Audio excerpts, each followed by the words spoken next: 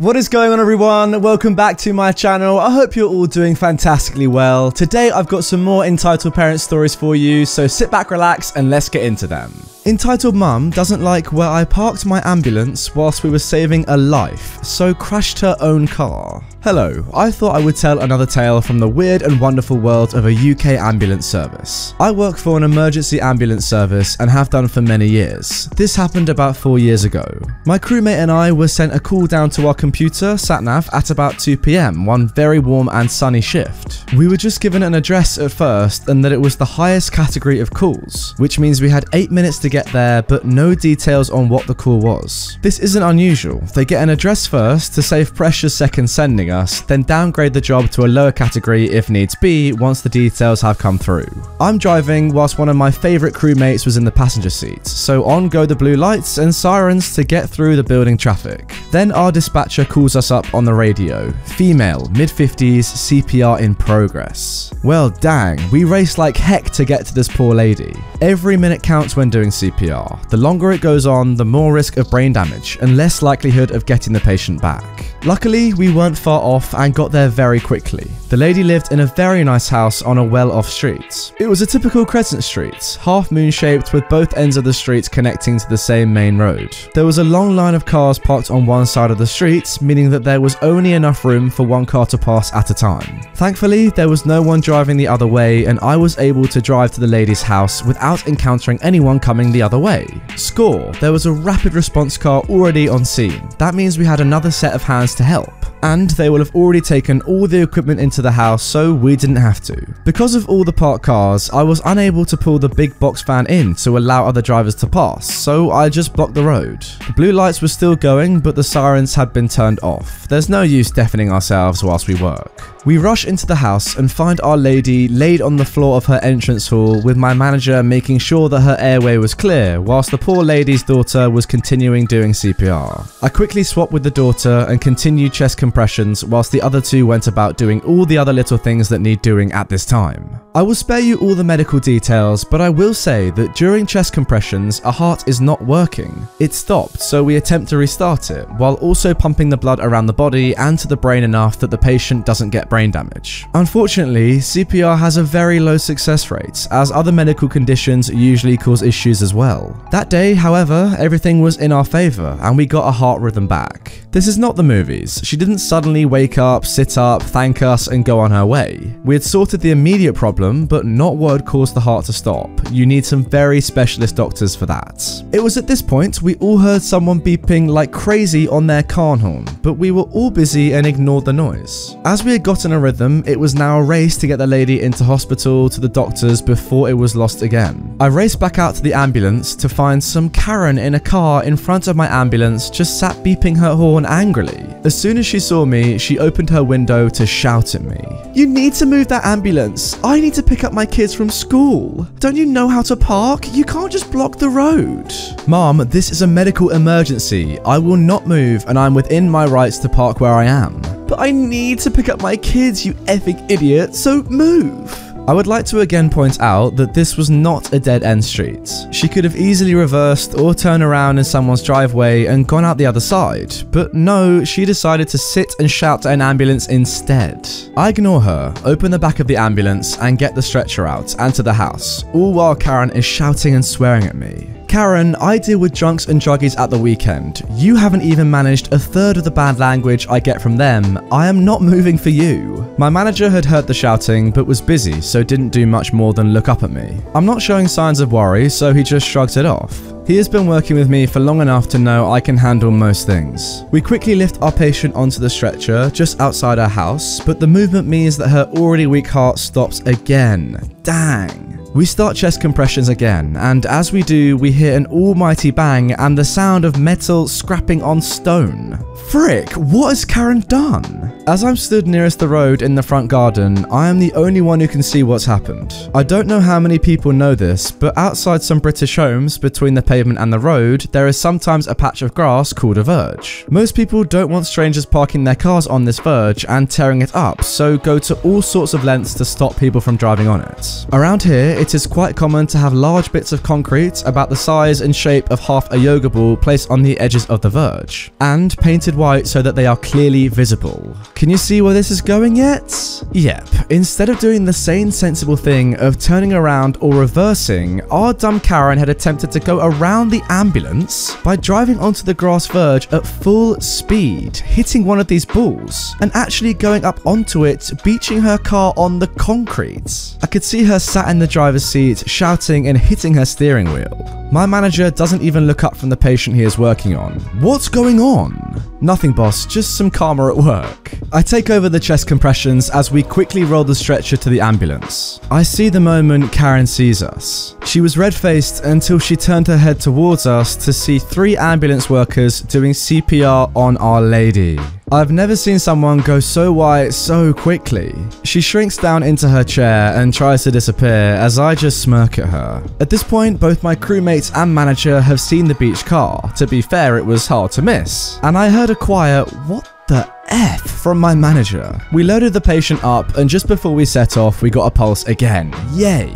A very quick run into the hospital and some excellent work by the doctors meant that Our Lady was awarded a brilliant prognosis, and she was able to leave the hospital not long after. Sorry, I can't remember how long she was in for. I don't know what happened to Karen. Maybe she is still stuck there for all eternity.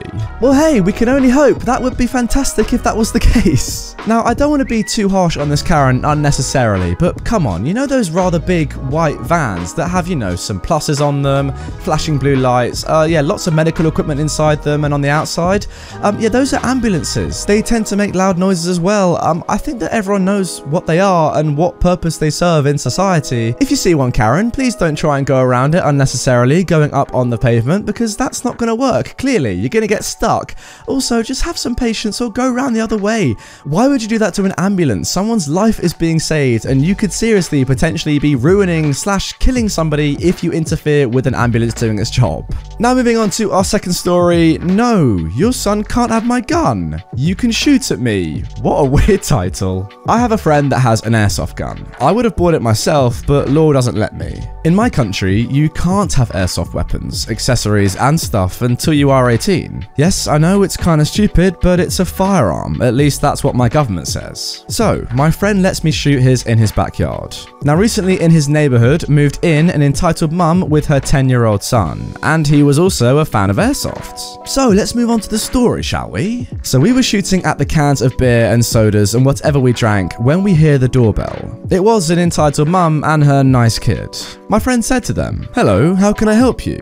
"Oh, hi, we are new here and my son says he is a fan of airsoft?" Her nice kid nods. "And he always wanted to shoot an airsoft gun, and I'd like to ask what it is because I've never heard of it." I should now add that my friend got cops called on him a few times due to people assuming he has a gun and is shooting in the backyard. You know, it happens sometimes. So he once went around the neighbors and told them that he has airsoft guns so they wouldn't call the cops. Since then, he never had that kind of visitors. "Well, maybe. How do you know I have an airsoft gun anyway? We saw you when we drove here."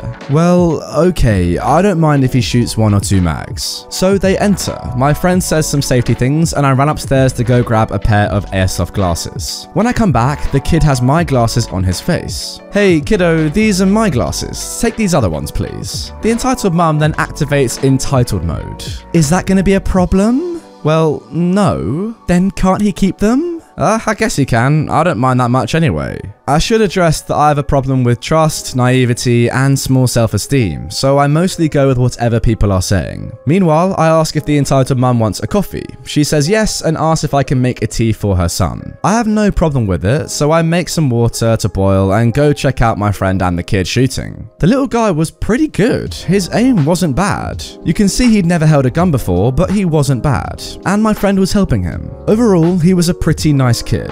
My friend lent him an electric Colt 1911, a great gun I must say. He didn't want to let him shoot from bigger guns because A, it could be pretty heavy for him, and B, they are expensive, and C, he is kinda anxious about lending them. I know, it's boring so far, but give me a sec. I must say that my friend owns an M16A4 with an underbarrel M203 grenade launcher.